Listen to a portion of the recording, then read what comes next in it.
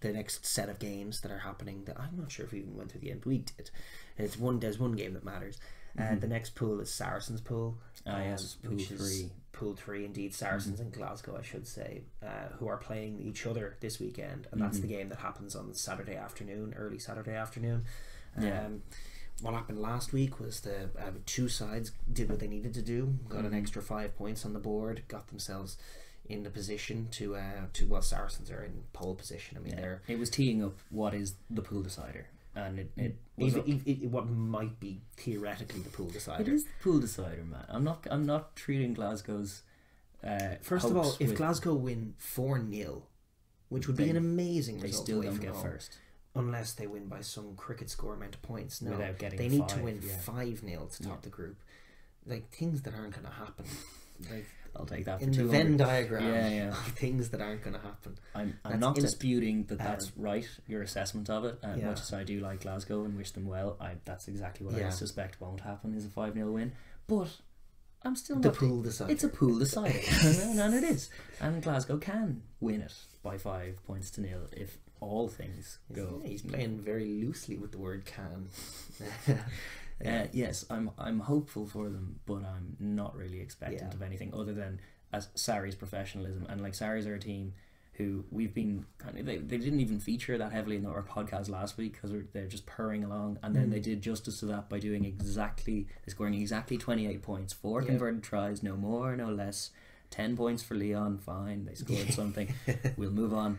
And like, Sarries have been timing their season very well. It was lovely to see Billy V off a line out, flicking passes into the midfield as well. This bodes well for their chances going forward. It seems to me like they've slowed down because they were going like a freight train in the early season, and it seems to me almost deliberately like they've pulled the brakes, eased up and gone, we need to pull the brakes, but keep the engine in good nick so we can rev it up again in April. Well, like, as we have always touted them as like the only English club that gets it, and they do, and that's strictly on the field. We know about their off the field issues. It's Mark McCall down that get it. And they're a very, very organised outfit, and they have aspirations for every season, most of which involve winning both comps, because they want to win both comps because they're that calibre of side. They want their 3rd star on their jersey. Speaking of all this 4-star talk last week, Sarries are there, but thereabouts. Their 2 stars are slightly more intimidating than the likes of Bath's 2 stars or Wasps 2 stars that aren't even there for some reason on their kit. Weird, I don't know what that's about, but no, Sarries are a team that understand how a season works, and like, this is something we've been so impressed with Leinster in their winning form, that like, peaking at the right time is a real thing, and it's such a thing that teams get wrong. Claremont the biggest most guilty of December getting it wrong. team there's ever been. Racking up cricket scores in Ulster December. actually as well. Ulster can do that as well, but it's like Ulster, like the more modern iteration of Ulster, have never even got towards. Well, they had one final a few years ago against us, which was a great run to the final, but they're not. They're not worried about game to game, and that's right for them, because like, at the place they are as a team, they need to be thinking that way. Whereas Sarries are at a place where they're looking for excellence, and this means that at this point in the season, it's functional. Everyone's kind of saving themselves. Owen Farrell's getting very close to the cotton wool for Six Nation times. He's just going to be wrapped up in the bubble wrap, but he will do the job on Glasgow first, and the second the job is done, he will be removed from the field, and they'll let the young boys, which they've been doing a lot this season as well. We've seen a lot of like it's not even half strength, because the side, similar to what Leinster do, it's like it feels like a hodgepodge team, because there are a few senior heads in there, and then there'll be a few kind of academy lads or the second string. They've moved Rhodes into Jackson Ray's jersey a few times, and Jackson Ray in again as well. They've definitely got a nice balance and shape to them. When Brad Barrett went down injured in that Exeter game, it seemed to change things for him a bit. They went on to really get shellacked in that Exeter game, which wasn't like them to get proper shellacked by anybody. And then the weeks that have been coming, they've been a little soft defensively. The week since, they lost that game to Sale. Like, it looks like club captain down. One of those things, like when Rory Best goes down for Ireland, also you just have that extra problem of having Farrell as your captain, and it's like it's the exact same problem that Sexton has with it. He's too aggressive with refs. He's too in their faces. He's too living and dying every moment of the game, rather than being kind of relaxed, talking to the ref. And the defence has suffered as well. But it looked to me like last week's game, as much as it was functional, There was a bit of problem solving in there, so certainly it helped that your man Tompkins at 13 played well. Yes, played he did. Stormer, scored 2 tries. Yeah, that's what you want to see. Obviously, Tompkins, I think it is. Tompkins. Yes, He looked sprightly. He looked like a good 13. Lazowski at 12, as we know, is no slouch. He's a big presence. So they didn't look shy in that department, and they also, for having all of those guys on, those wide passy guys at 10, 12, 13, like England sometimes have, you could accuse them of potentially going to be a bit lateral, which they've been quite a bit this season, going too wide too soon. You've seen it from Saracens. Yes. But they corrected it big time against Leon. They went narrow a lot. Well, they also noticed that Leon had terrible problems getting around the corner, and they did manufacture a few of them, a few like subtle little holds beyond the ruck, but that's enough. And then an inside ball is an insta try because like there's no Leon man there, or there are 2 of them pushing off, and it's the disorganisation of that club has been a feature of this group as well, which is why Saris are comfortably sitting top as far as points accumulated across the board. Because Leon haven't been at the races, but also Saris kind of teed up their whole season with that impressive win in Scotstoun in Glasgow. They did, and they've been happy to purr along, and obviously not so happy to see Brad Barrett go down in a tough game against Exeter, which is miserable for our little pet. Love for him. The pet love for him, but also just pet wish for him to get into the Six Nations squad. That's going to be another year gone as far as that's concerned, and that's the World Cup cycle. That's his career. So he's not, like, much as we've been trying to get Brad Barrett in there, because recognising that like Saris are class, and yes, Owen Farrell's a part of that, and yes, like Lazowski can do some class stuff, so maybe get him into the England squad. But the bones of that back line is Farrell, outside him Brad Barrett, club captain. Outside them in the wide channels, Alex Good. All of them linking very, very well, allowing for them to play that formatted shape where there's a lot of screens. Welsh Scottish wingers that are nice as well. Flashy finishers. And Sean Maitland. I mean, it's all good. That whole back line, it's all very good. The Brad Barrett situation is a weird one because it was a concussion. And it was in December now. It was in mid-December, or maybe it was after the double headers in December that they played Exeter. Right. Just before Christmas. We haven't seen him since. So it could be precaution. Head injuries are one of those really scary ones. It's tough. But then there are these stories of people like Jared Payne for Ireland last season, who like was a whole season coming back, and then eventually it's just, no, I'm not coming back. And that can be the case with a head injury, so you just never know. And he has, for a man as tough as nails as Brad Barrett, at the start of the season he had surgery on his cheek after another collision, and he was out of another game. So too many blows to the head. Ask a boxer about it. It's not good. He goes to war, Brad Barrett. Yes, when he puts on his jersey. He's a brilliant defender, and they are missing him. But at the same time, they've done a lovely job seeing off this part of the season, getting themselves to top seeds, and now they have the challenge against Glasgow, who had a weirder time of it at the weekend against Cardiff. Those were 2 games that were played simultaneously, and I was watching the Glasgow game because it was more consequential.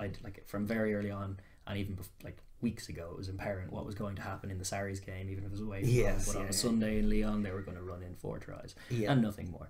So that was fine. I left them to it. I watched the highlights after, but I did watch Glasgow flounder and struggle to put away a Cardiff side who they enjoyed pack supremacy over, which is like not a thing in Glasgow's acumen this season at all. Like Edinburgh demonstrated in their back-to-back fixtures that they're not at the races physically in the pack, but at the same time they were bullying that Cardiff side, which is a problem for Cardiff. But all the same, Cardiff came storming back into it, made it a really dogged affair in the second half, and Glasgow floundered their way. And I'm impressed with their final try. They did manage to get it over the line, see it done. It kind of probably suited them to have that. Like, Cardiff are always good for a Hells Bells kind of ding-dong battle where we're going to score a load of tries, and Glasgow knew going into this week that no fewer than 4 tries was going to be needed out of this fixture, because they're going to Saris. Possibly a bit of that, but also like not all of that was controlled, because Cardiff broke them constantly. They were ahead by about, I think, 16 points thereabouts, and then Cardiff with 2 tries came right back into it. It might have even been more than 16 points. Their ability to not, like, as a team that has aspirations about being in the top 8 in Europe, that may well be after this weekend, like, you have to be able to, as one of those top teams, say, alright, we're ahead of Cardiff, we're going to stop them from doing what they do, we're going to get out of the line, we're going to tackle them, we're going to make stuff hard for them, when we get the ball we're going to put it in the place that they can't attack from, we're going to just manage a game. And they were just woefully unable to do it. But they've that's in all departments. The defence in particular was like as good as Cardiff were with their quick hands. I mean, there were wingers cutting in, there were centres drifting off. None of it seemed organised. No, and then all of it in the midst of it all, there were just soft shoulder missed tackles going on all over their defense. Which has been a feature of their season, to be honest, and it's a problem. And you can't win rugby games by falling off that many tackles, but they did against Cardiff, because that can be the case. And they got their 4 tries, so fair play to them. It was a tough exercise.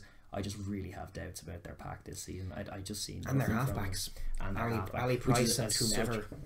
Such a problem. They just dropped Hastings in favour of. We sort of in our little absence, in our month-long absence, we missed the fall from grace for Adam Hastings. Yes. Just very poor performances in a row. Yeah. It's always very strange when you get a young lad living off a name.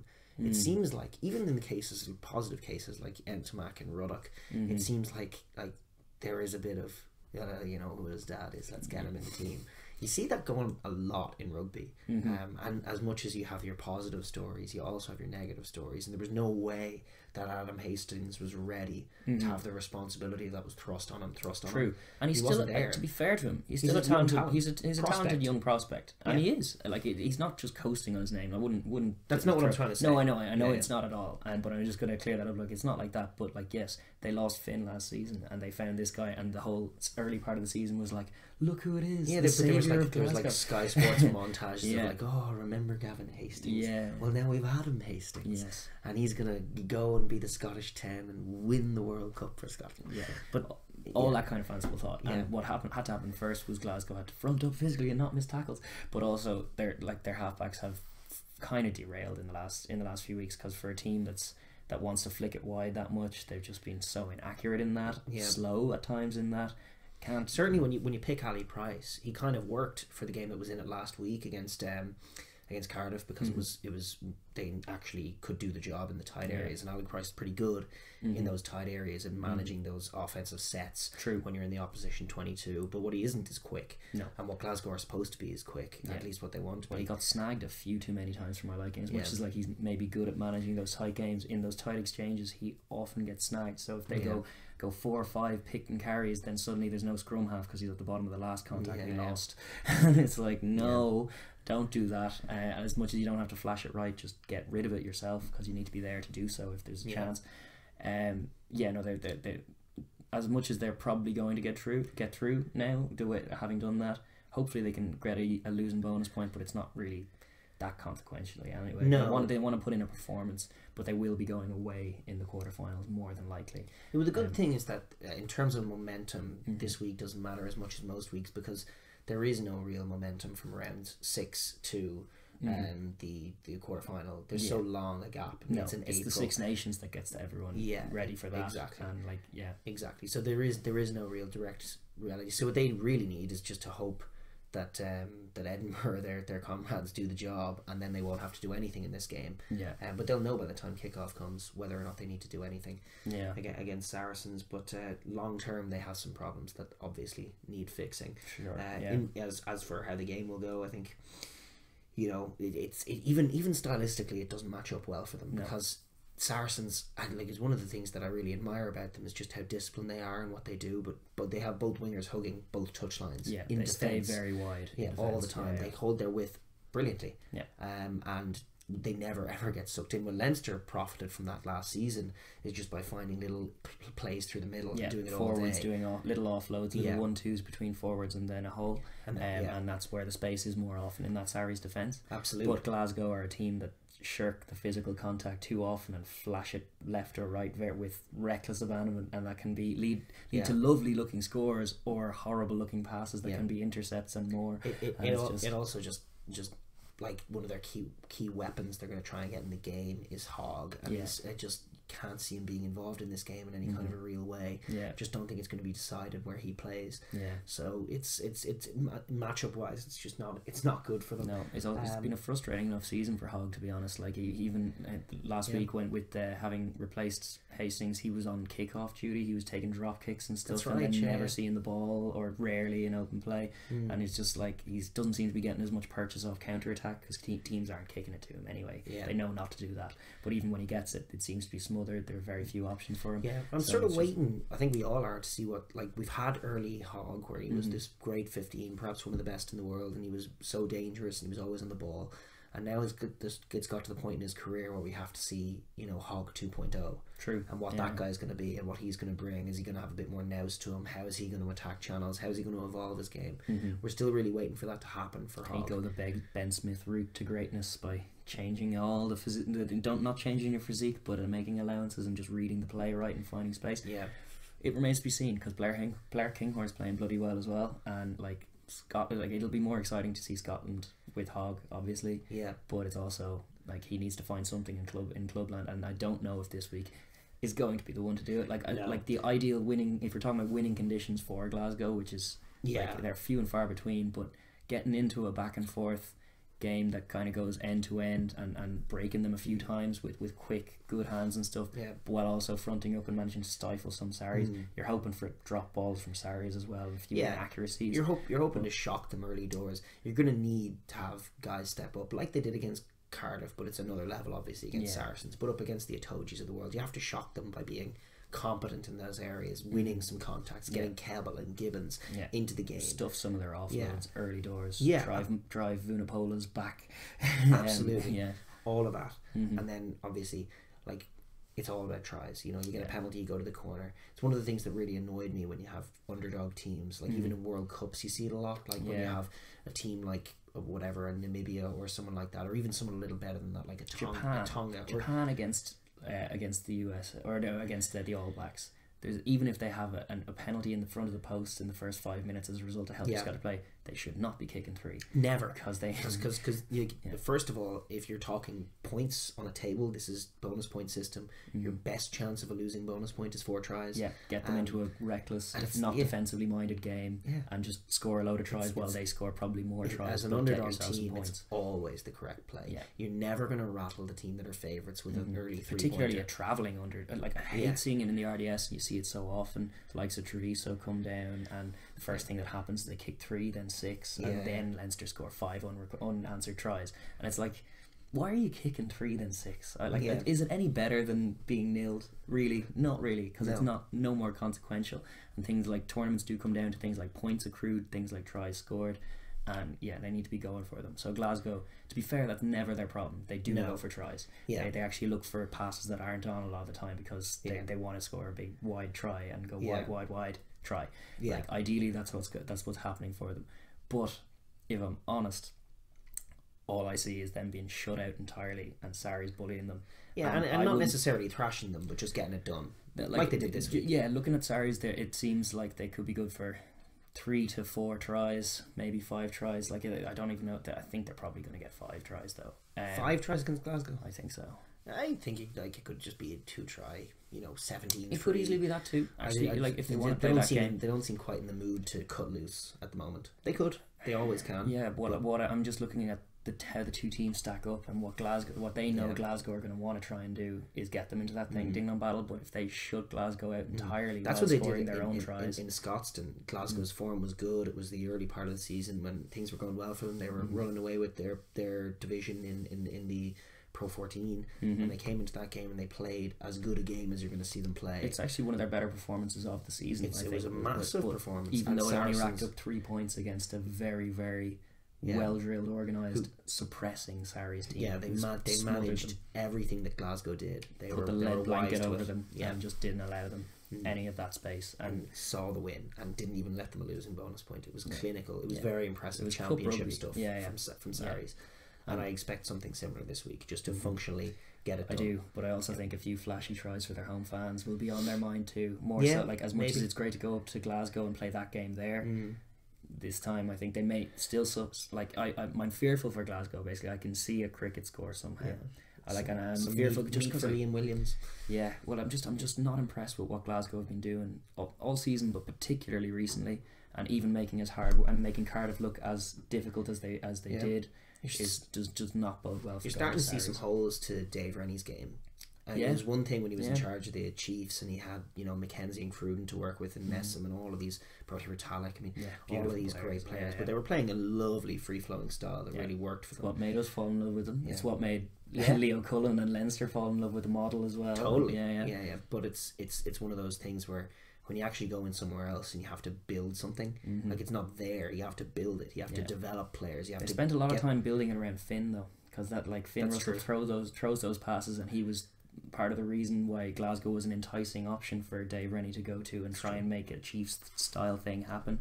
But now with Finn gone to Racing are looking a bit more loose and basketball-y style, but they tried to replace him with a young man who's not shy of throwing that pass, but like it's just left them a little soft. I think their pack has disimproved over the court. That's where I think Dave Rennie's probably been at. Like he inherited what was a very good Glasgow pack, and I don't think. Well, he inherited, I think, a dwindling one in the sense that they never properly replaced Nakarawa and Kellogg.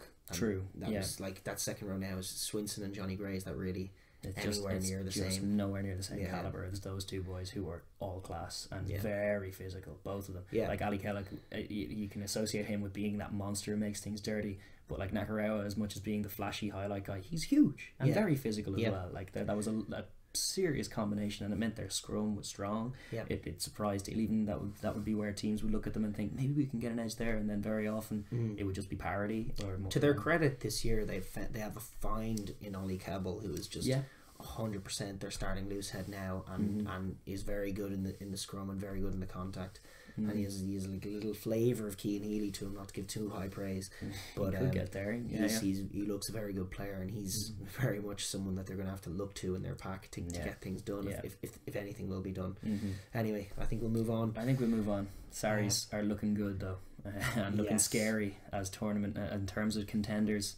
Sarries are one of my current favourites. Thinking out the game a little bit. That's what I like to see from this week from them. They're just making minor adjustments to what they got wrong last year and what they have been getting wrong sometimes. True. Yeah. So that's it. Yeah, it's all purring along. It's that time of year, folks. It is. For the purring. Thank you very much for watching. If you're new here, please hit like and subscribe down below if you want to see more videos and all that kind of lovely stuff. But also please leave some comments down below, because we enjoy the chat.